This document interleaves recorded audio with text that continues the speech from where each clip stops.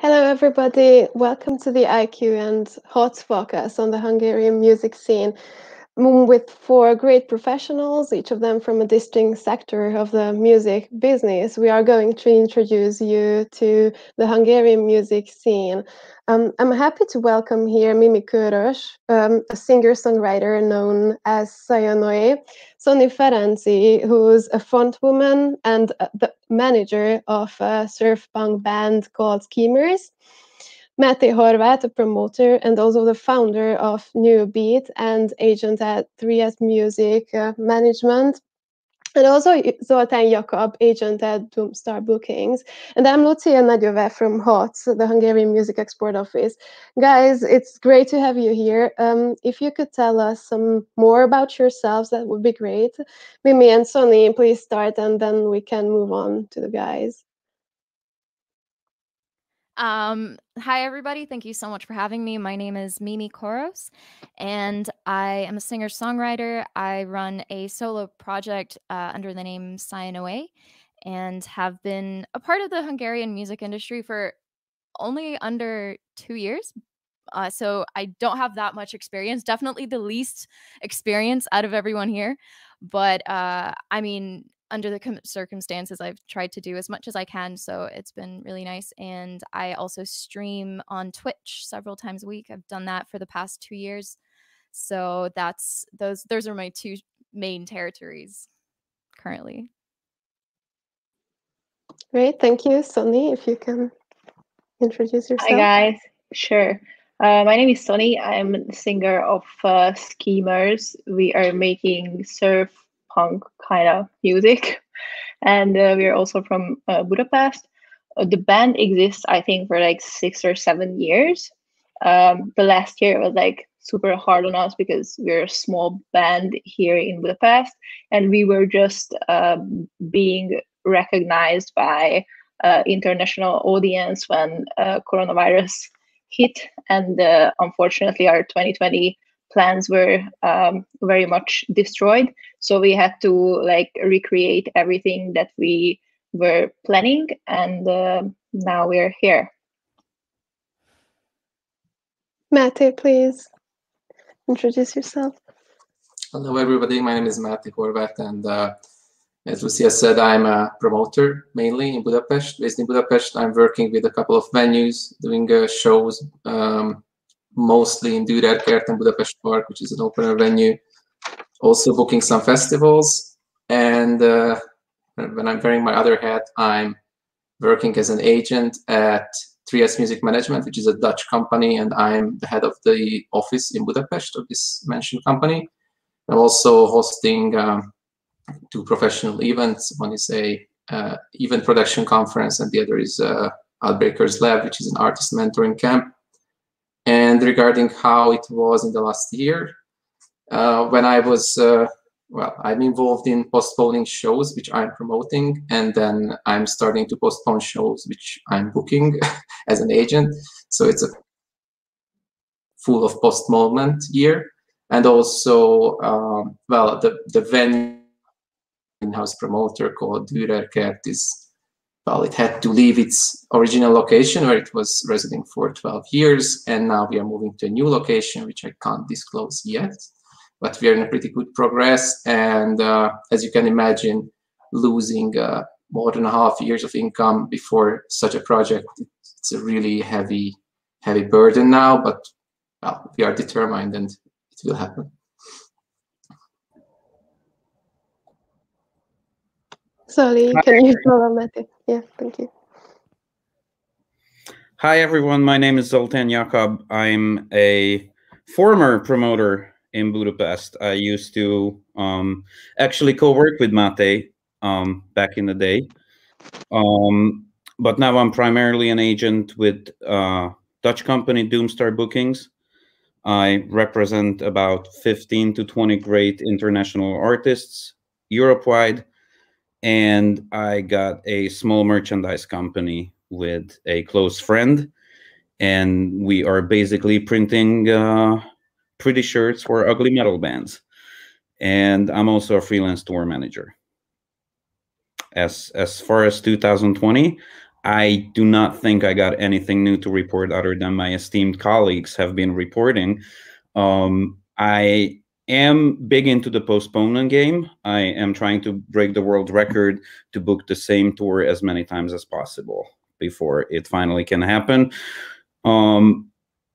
It's been obviously tough. I have spent a lot of time on the road as a tour manager, about 10 weeks out of 3 months before COVID hit. So my last European tour finished about 11 months ago. So that obviously takes its toll on someone who's used to be ever moving, but it at least gives me as much focus as I can have to do my other things. Thank you. But you're also the manager of The Devil's Trade, whose concert you maybe saw on Tuesday at our HOTS and IQ showcase. You make me look bad, and I totally forgot. But yeah, you can still watch it. It's still online. Yes. So so I think David had an international tour before the outbreak of the virus. How did you cope with changing your plans, and what alternatives did you find for his tour, and what exactly and what plans did you make in terms of export? But you can mention anything else as well. Well, it's his tour that I'm breaking the world record on, because we had a brand new record deal set with French underground label Season of Mist, and we hope the record is going to be out by March, April, when the tour was supposed to happen, as we build it around Roadburn Festival. Obviously, when restrictions hit in March, I had to act really fast. So first, in my naive hopes that we're going to have a nice fall, I rebooked the tour for fall 2020. That took me like 2 days, and I was super happy. And then as soon as news started to break that it's going to take a lot longer, I had to move that tour into April 2021. Obviously, we are moving this tour again, because there is no way that it's going to happen in April 2021. And we're probably trying to add more dates. Obviously, what's an upside with David, The Devil's Trade's work, is that he's a singer-songwriter primarily, but rooted in metal. So we always try to go a little different paths. So this tour that we had to postpone, it was with another amazing singer-songwriter called Darker and a Swedish folk act called Forndom. But then we had a metal tour planned for November 2021, which theoretically could have happened, but the headliner of that tour, another band that I represent, had another tour postponed. So we're gonna have to postpone that tour first, cancel this tour, and remove it. So it's about constant moving and constant postponing. The thing with David is that you really have to see him live. You really have to feel that you cannot feel the same things looking at this person performing amazing art and filling rooms with his massive voice. And it's so much harder that you print that into plastic, you press that onto plastic, and it's amazing to hear, his music on an LP or CD or digitally. But his main forte is playing live. I mean, just before COVID hit, he did 4 shows at Eurosonic, and one of it was incredibly packed, and we had the best feedback ever to that. And we said, like, export things make sense finally, because we managed to get David out to the right people. Obviously, it's not necessarily as much of an online thing, but we're gonna have to go digital in some ways, and that is something we're collaborating. We launched his official merch store just 2 months ago, and we had very good feedback to that. Obviously, whatever income was planned has to be replaced somehow, and that's only right now doing merchandise sales. I mean, we were really lucky because we got to have an amazingly packed open air record release show late August, and the record just arrived on time.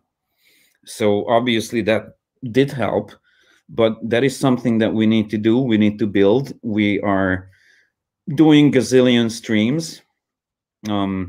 We just had the IQ magazine stream. We had our own branded stream for him through Empire Merch as to help launch his store. He did an Instagram show for Roadburn, which was really amazing.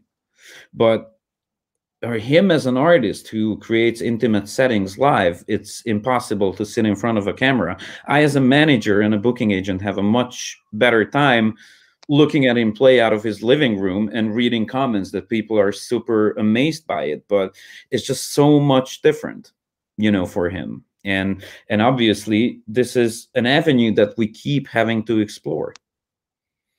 And on the other hand, we are entering into a collaboration, into something awesome with another artist, but I have yet not allowed to speak about that for now.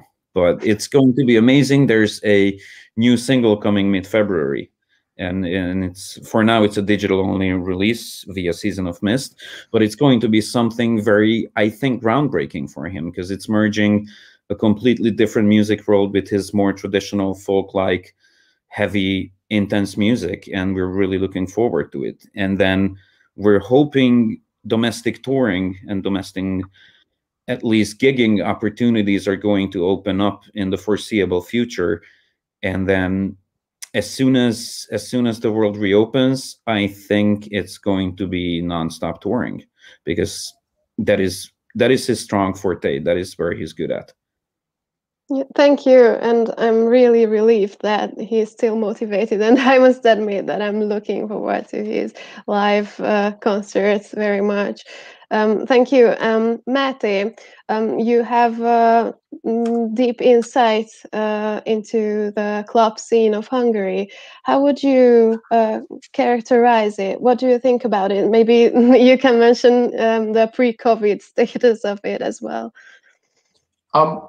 You know, on the when you mean club scene, I'm looking after 99% touring artists, so I'm not really working in the domestic market that way. But we are having way too few clubs in Budapest. I mean, live music venues, to be correct. And in the countryside, there's almost nothing. I mean, there are some very good venues in the countryside, but international touring is just not really happening. It's another very long panel to discuss why is that. I think it's a cultural and financial rooted problem. We were looking really good, so I'm constantly talking with friends and colleagues that like last year this time we were thinking that the best year is just, this will be the best time. Like 2020 will be the best touring shows, the biggest sales, great income, whatever. And then obviously in January it was already something I was, you know, like reading the news that something is happening and something is coming. But at this point we were not really thinking it can be this serious or this crazy. What I can say is that almost all the shows I'm promoting, let's say almost all the shows I was promoting a year ago, they were postponed. So most of the artists, the agencies, everybody's basically trying to hold on to the money and to something what's firm, at least the belief that there will something happening and there will be shows. Obviously, there are some very unlucky situations, like I have shows which were postponed thrice already, and I'm still not sure if it will be, you know, if it will be okay at the end.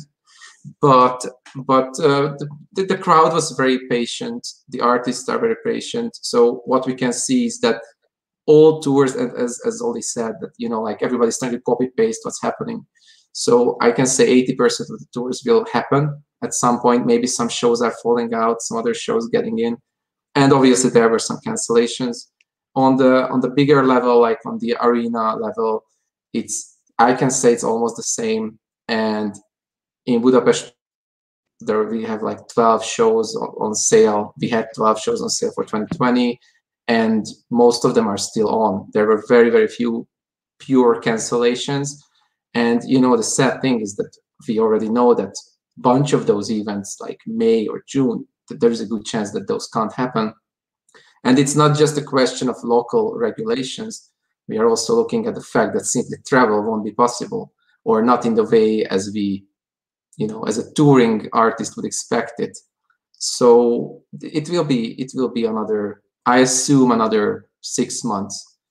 And we really hope that in like, and as again, as Zoli said, that there is a very good chance that we will have domestic artists playing shows for maybe 1,000 people outdoors in May.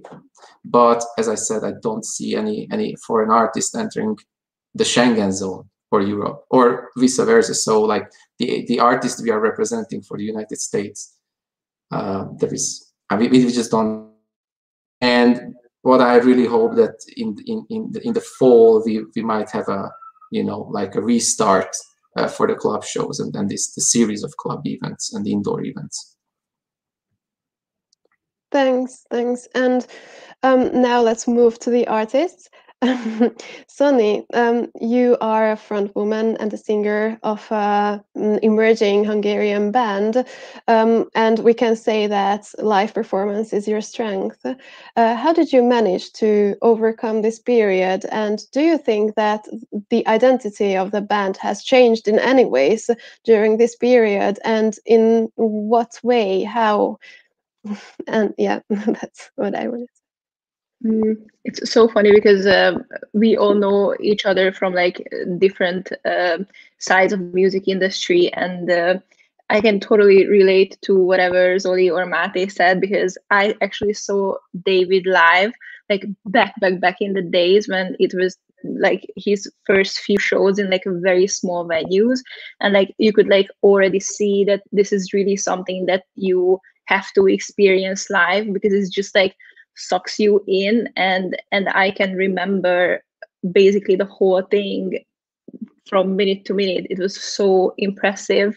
And I remember every time when I saw Máté posting about some gig that he booked in the Budapest park, and I was just like, oh my god, it's going to happen, I can't believe. And there were like insane amount of very cool bands coming to us finally in 2020, or at least that's what we thought. And I was just so looking forward to seeing them, because not just because I like that kind of music, but first time in like a very long time, I felt like I can finally get inspiration live from bands that I actually really love as a musician.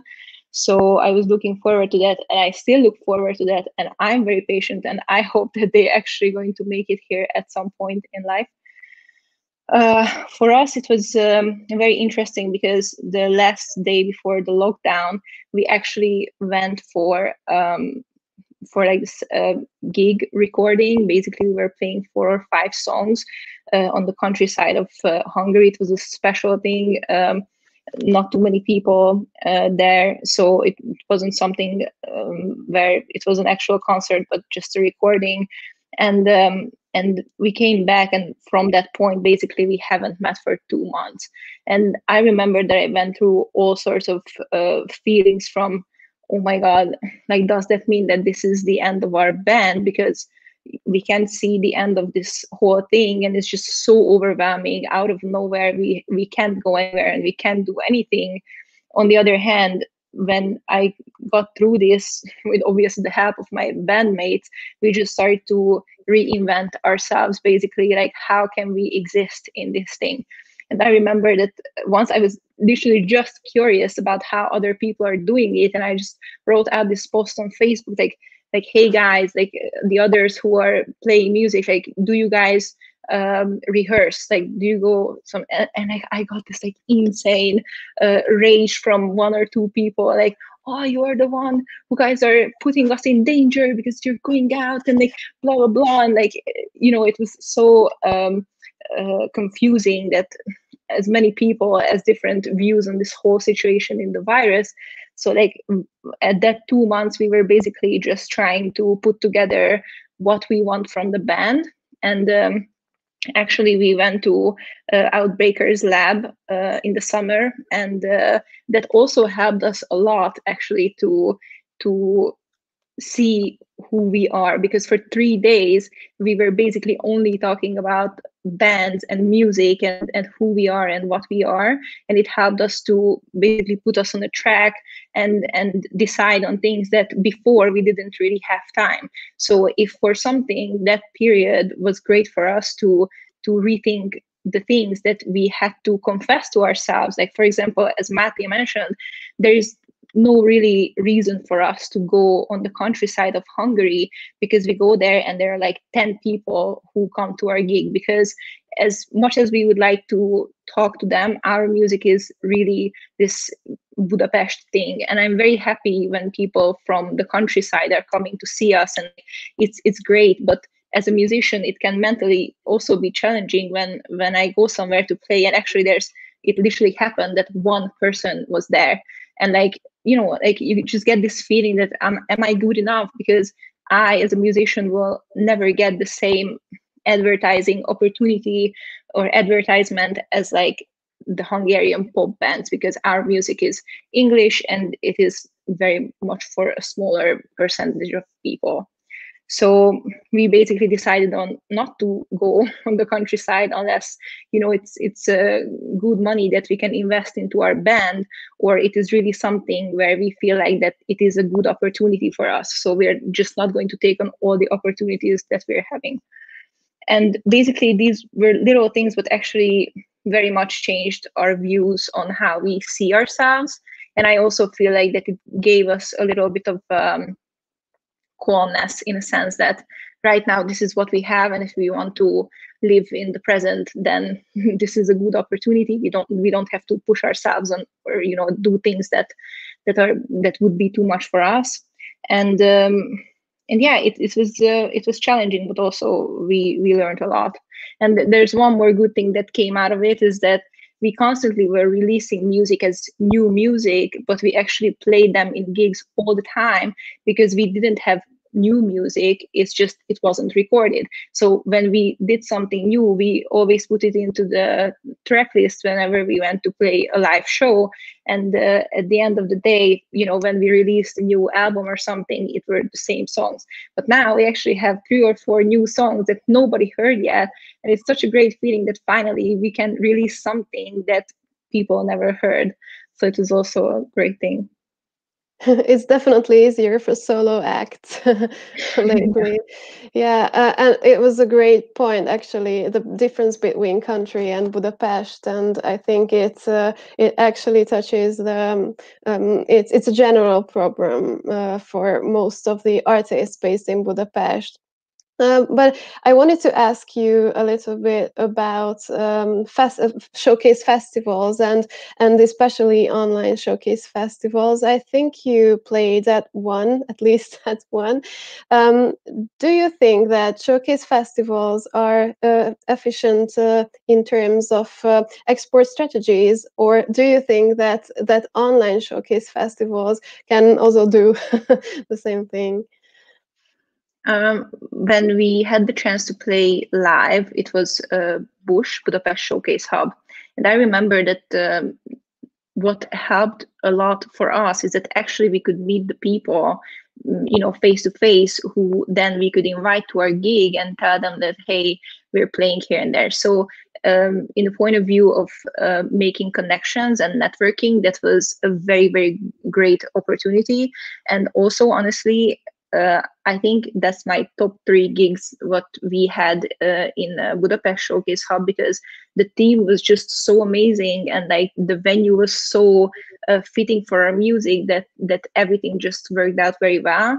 And I remember that after that we had a lot of great feedback from here and there, Germany, places like that, where they said like, you know, finally girl power, woman fronted surf punk band, and you know, we would love to hear more about you, rah rah rah. And at the end of the day, it just turned out to be COVID, so like everyone was more interested in other stuff than done an interview with us. And on the other hand, we were invited to spring break, which never happened, and we were so devastated about that, because we really felt like, as I said before, that 2020 is really going to be our year, because finally we came to that side of the foreign music industry. And it was such a great feeling, because actually we are already signed in a Los Angeles-based sync company. So our music is actually out there already, but it is very different than playing live shows, because obviously the sync agency is not really into you playing live shows. They're never going to get you out to Los Angeles. They're not trying to tour you or whatever. So like these opportunities were like very big for us, and it didn't happen. And unfortunately, we didn't have the opportunity to play like the Devil's Trade, like these live streams. Spring break happened in a way that they wanted us to send them a little video of us playing, but that was actually the time when two of our bandmates actually got COVID. So like we couldn't come together, and we couldn't play as all of us. And on the other hand, it would have been very expensive to put together this very good recording with a great visual too. So we just did like this short 4 or 5 song acoustic version of our songs, which gives back nothing from our power and presence on the stage. So I really look forward to play more showcase festivals in the future, and I really hope that they're going to invite us. Yeah, I hope so too. Thank you. Mimi, you've got a strong presence and ever-growing presence online, and a growing follower base on Twitch mainly. Do you find it difficult to come up with something new every day, and to get fans engaged and followers interacting with each other? How do you think about this? Oh man, it happens on its own. I don't have a lot to do with it. I'm just there. No, That's not true. no. In all seriousness, though, it's I would say it's challenging, yeah, to always come up with new stuff, but it's an exciting kind of challenge, because I'm kind of also, a part of it unfolding, and so it's almost as if I was a third party experiencing something that's happening to me, and I'm in control. But since on Twitch everything happens along with everyone's a part of the content that is current, it's exciting because I'm experiencing, but a part of it and controlling it at the same time. Yeah, so it's I guess just a matter of being receptive to what my viewers are into, what they're interested in. We're always kind of just experimenting with things. So it's a balance between doing what I enjoy, and playing songs that I like, and bringing up topics that are relevant to me or important to me, but also being adaptive to what those that are present are interested in. So we're kind of always experimenting together. And this last year has been very interesting in more ways than one. I am definitely not someone that can complain. I've been extremely fortunate in a sense that I was able to do what I do. I've been able to continue doing music, and my plan for 2020 was to mainly focus on my debut album. So my plan was kind of initially to draw back and to focus on songwriting, and I was able to have that be possible. Obviously it sucked to have all our shows canceled, and there were some really cool trips abroad, but soon it became evident that globally people started suffering more and more, and losing their jobs, losing their loved ones, and those were so much worse than what I was losing out on. So it just made me, I guess, feel very grateful for what I do have, and being on a platform like Twitch where I get to have a community. I'm on Discord right now, and my viewers are watching there and commenting real time. It's been almost, no, not almost, actually very therapeutic to go through this whole experience together. And you know, it is something that we get to share our stories, share our experiences, and I guess not feel alone, which is, I guess, one of the most important tools that we have currently, is to be able to express ourselves, use the online platforms to express ourselves, but also to connect and find relevance in what we do, and find those common grounds from which we can grow together and create something. You know, so I guess what was the initial question? It was about I've online gotten lost, but yeah, Yeah. In terms of, you know, growing and coming up with new content, yeah, I have ideas, but they always transform. Was it an asset for you, what you could rely on during the first phase of COVID? I mean, the Absolutely. online. Yeah. Absolutely. I guess it was a very it was very lucky. I was very lucky to have, I guess, discovered Twitch before COVID, and so I went into it completely intentionally. This is what I wanted to do. I wanted to, you know, grow my online audience in order to be able to expand to a lot more regions than you know it is possible regionally, because I know that if you do something that might not be very popular or very lucky regionally, you know, as experimental as it can get, you are able to do whatever alternative small genre of music that you want to, if you have an online platform where you can find those individuals scattered in the world. You can, you know, have the confidence to do whatever you want, because you will find an audience that is interested in that, and from there, once you have that basis, you can grow together, and, you know, just yeah. I always love to see your optimism. It's really great. I have a more general question for all of you guys.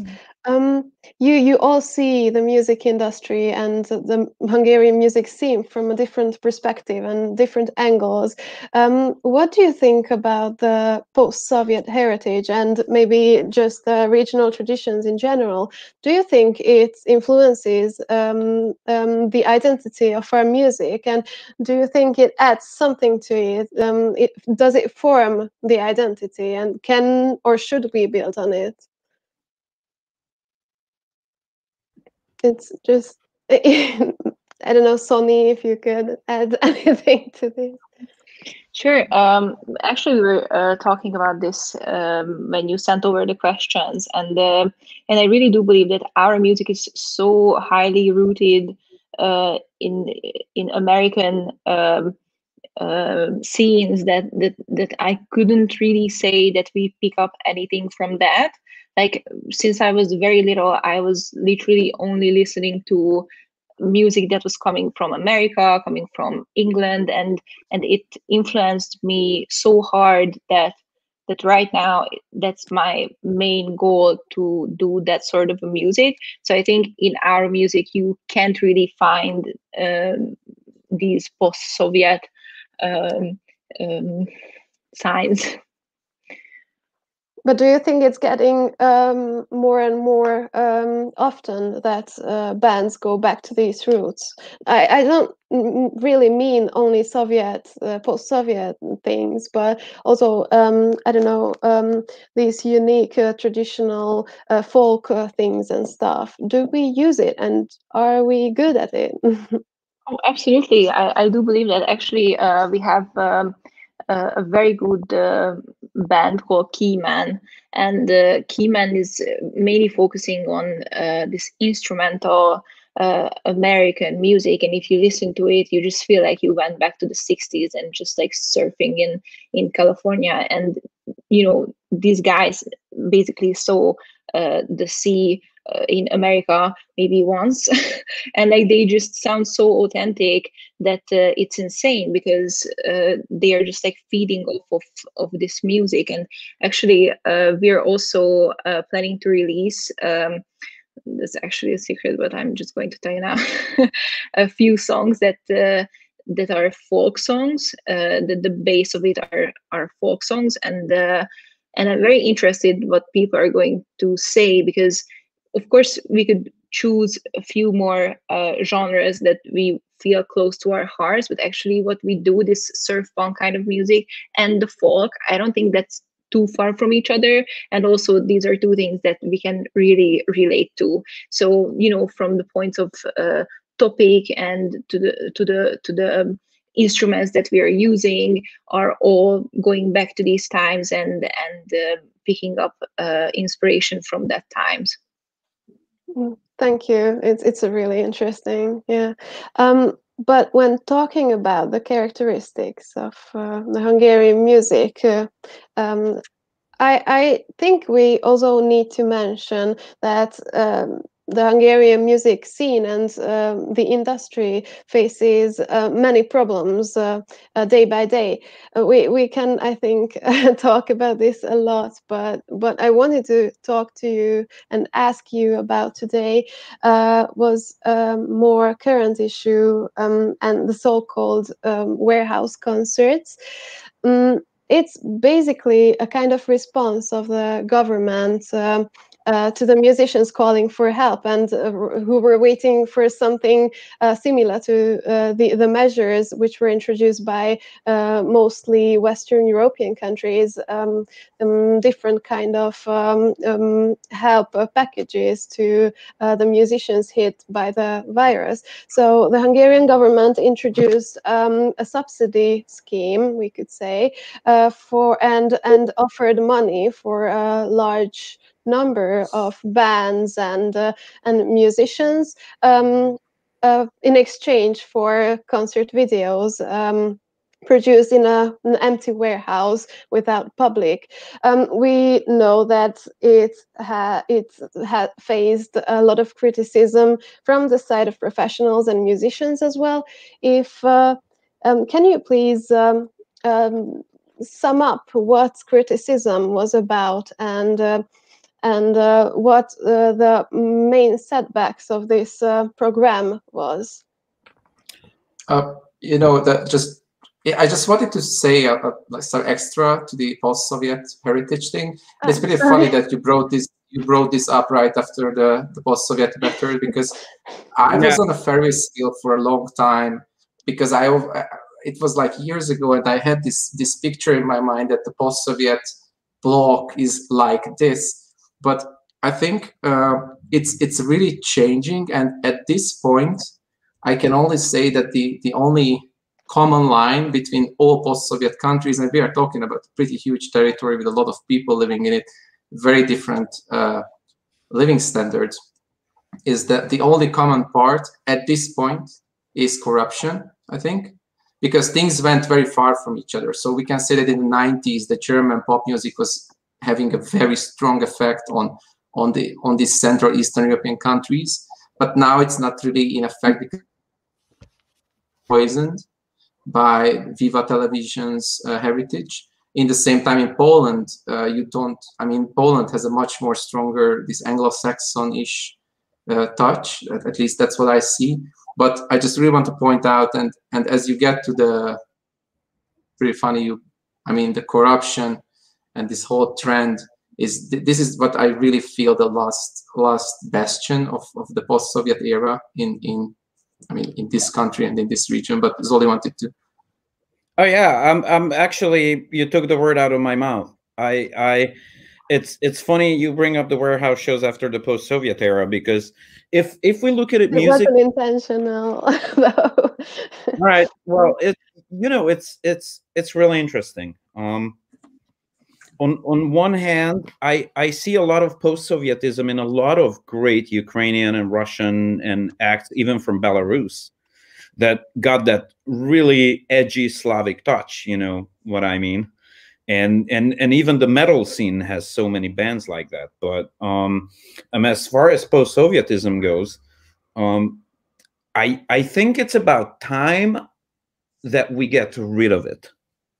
It's about time that we get rid of the ways of the old and look at ways of new. And that's why it's really exciting to sit here with Mimi and Sony, because they are luckily significantly younger than I am, probably because I'm in my 40s now, so I still was raised up in the underground club and metal scene of the mid 90s, and that was so different, you know. And until we cannot get rid of ways of the old, then it's really hard to change. And that ties into what I gotta say about the warehouse shows.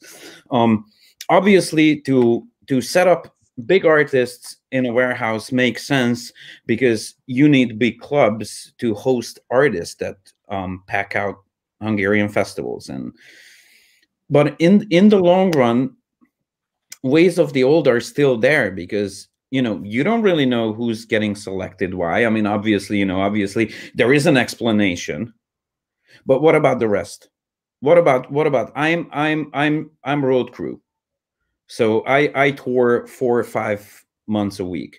So all these people are my family that I tour with, you know, the light engineer, the sound guy, everything, the bartenders, the venue staff, cleaning people, everything. I understand that you have to lift up 100 bands, 150 bands. You have to lift them up. You have to give them an opportunity. But what about the people that make the show happen? And it's not only the people of these, it's not only the back staff of these artists that make the show happen. It's tens of thousands of people that have families to feed and everything. And while the warehouse concept is understandable in some standard, because I know you got a big band, you cannot put it at Dürer Kert, you cannot put them in A38, maybe you cannot even put them in aquarium. All the open air places are closed during the summer, during the winter times, so you got to do something. But what about the venues? What about the venue staff that is out of work? What about the people needing to feed their kids, and they have a special skill set at their disposal? And that skill set is live music. And I know it's very easy to say to someone who's been a great sound engineer and tell this great sound engineer, go work in some warehouse and deliver milk or whatever. So I think it, on one hand, it's okay to do that, but there's like a whole segment of musicians and a whole segment of artists that are nowhere near being able to be helped out, and their crew and their people. But these are the very artists that are not post-Soviet anymore, because these are the very artists that are maybe, these are artists that got something to say to people, that maybe whatever they have going on is just more than art. And art, especially radical art, has always been, you know, it's always been, you gotta, I was always strongly connected to art that had something to say. And whatever is radical, look at the Beatles, look at the Rolling Stones. Back in those days, they were really radical. And that's how subcultures were born, and that's how subcultures were basically gentrified, because everything is gentrified right now. So our cultures, our countercultures, are being gentrified right now in some capacity, because whatever we did 20 years ago and 20 people cared, now a lot more people care. And now big companies are using those artists, they're using that radical, very radical art to sell products to people, to push products on people.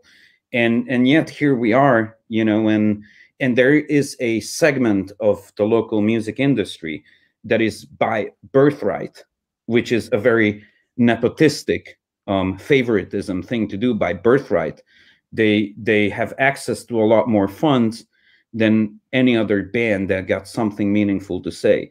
But whatever band has anything meaningful to say, they find new ways and they let go of the old ways, and they're going to use their new ways to do something really cool.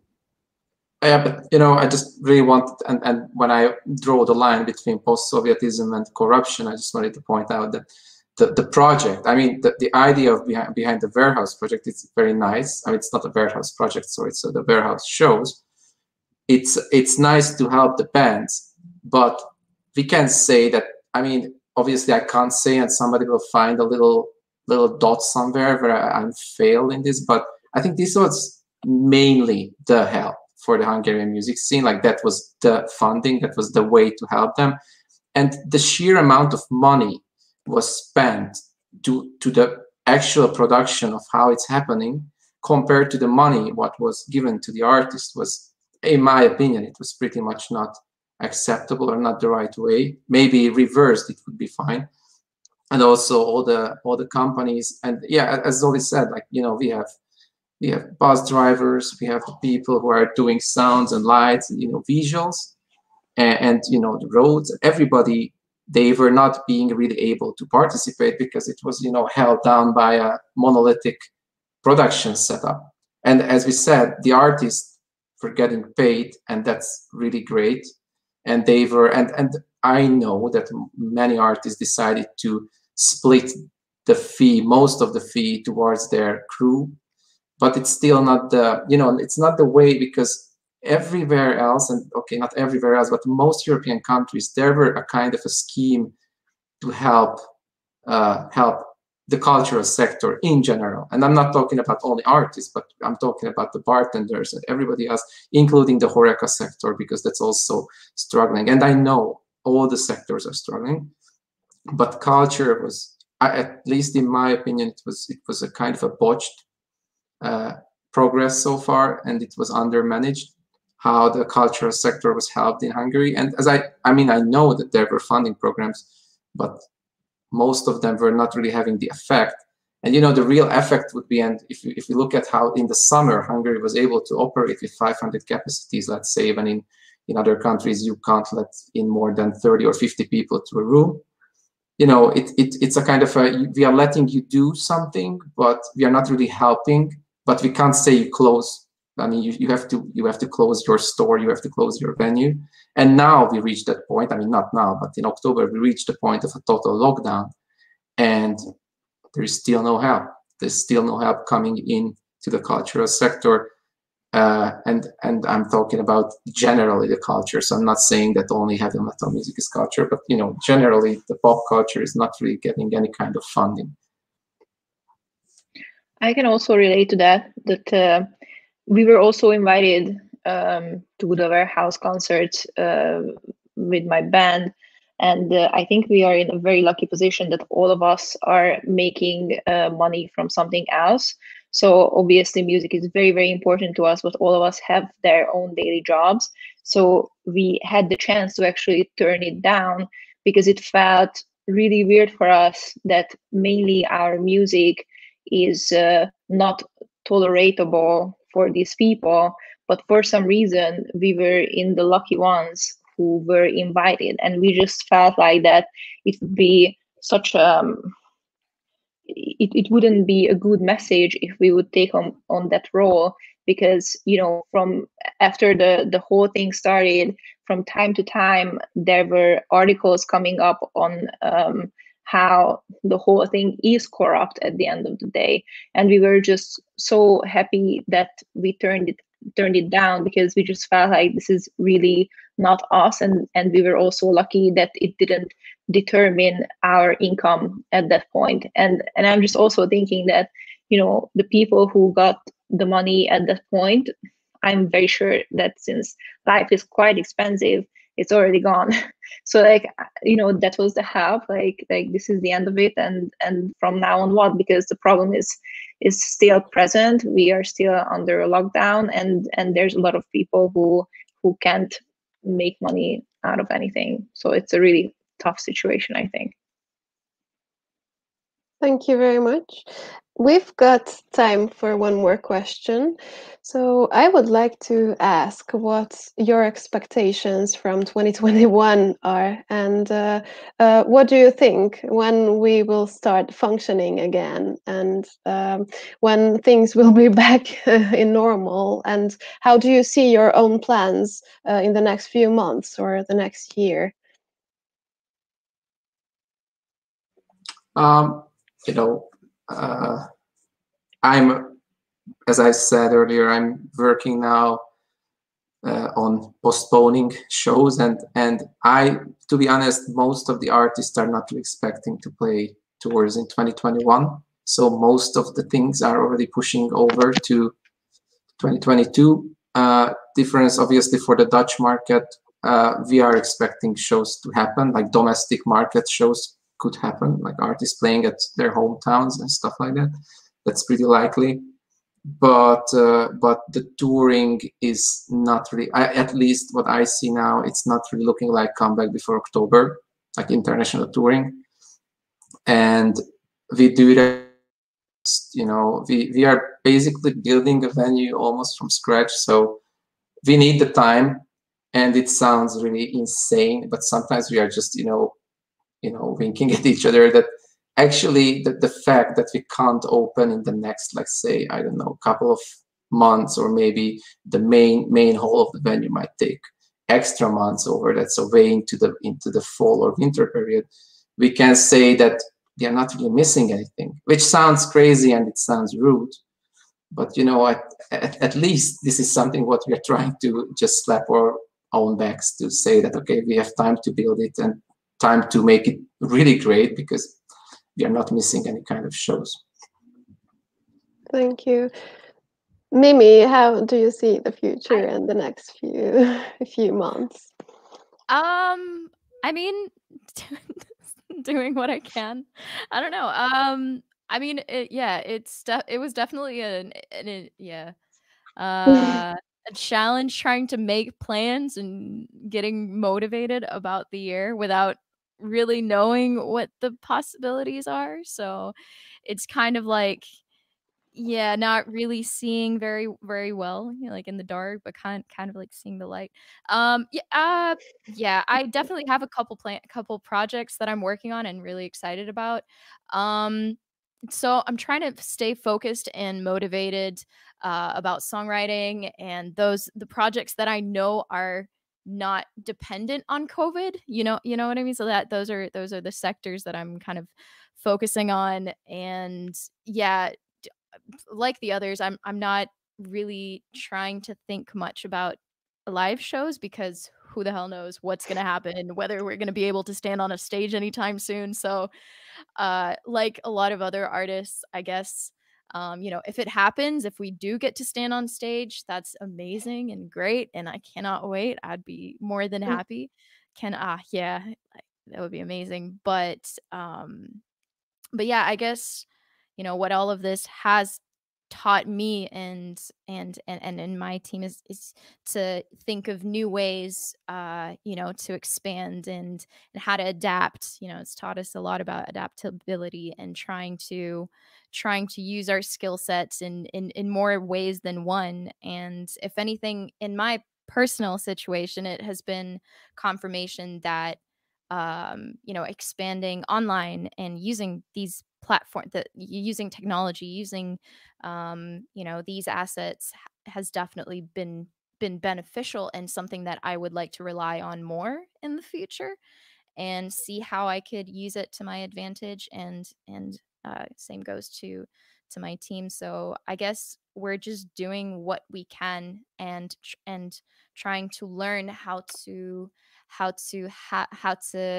you know, multitask in a way, and rather than having one financial source, having two or three, even if they're very minimal, but trying to find a solution to not being in this situation again. If, you know, we never know what the future brings and what challenges we will face, but I guess the one thing that we can do is kind of stay sane and to try to stay sane and to hold together with those around us and see who are the people around us that we can that we can provide comfort for, and vice versa. I guess in this situation, that's what we really have for sure, is like, yeah, just having people around us, and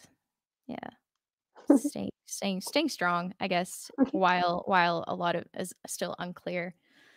So yeah, Nice, thank you. Thank you. Zoli, what are your expectations and what are you looking forward to the most? I am looking forward to be out of the house. But no, I'm on the same page as Máté. That's probably because of the similar nature of our jobs. I do feel nothing's gonna really start before October.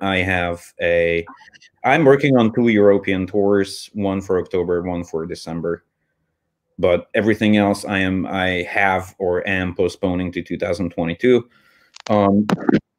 It is what it is. I think it is exceptionally tough times in our sector, but we have to stand strong and do what's best, and do what's best for us,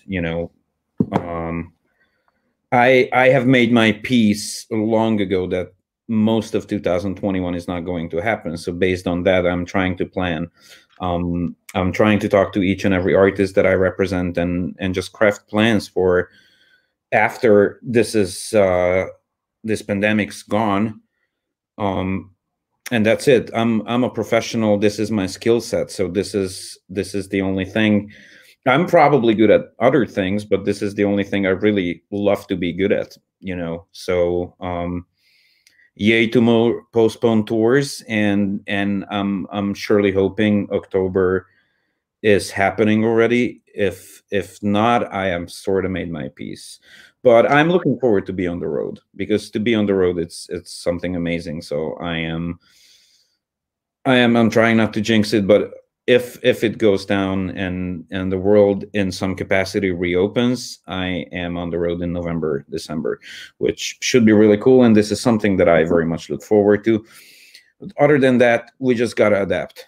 That's pretty much what I think everyone here shares, that we need to adapt and we need to do our best. I do think some things here and there domestically can happen. I have very little hopes that bands from overseas are going to be able to come to Europe in 2021. But let's see. I mean, none of us can really predict and see, and pretty much everybody's waiting for a Hail Mary to come and this thing to magically disappear. It probably won't. So it's going to be a tough couple of months ahead, but you got to do what you got to do. That's true. Sonny, what about your plans and what are you looking forward to the most?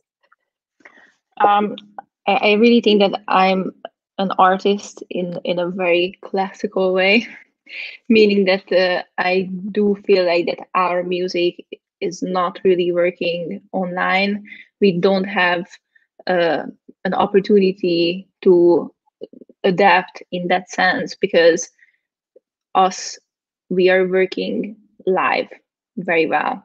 And of course, as Zoli pointed it out, you can listen to our LP, you can listen to Spotify and whatever. But for me personally, it's mentally challenging not to play shows, because that's an outlet for me from my own life, where I have my normal daytime job, and music for me is really something that is very, like, I can't put it into words what it means to me to play live shows, and I miss it so much that I'm naive and too optimistic about when and what is going to go down.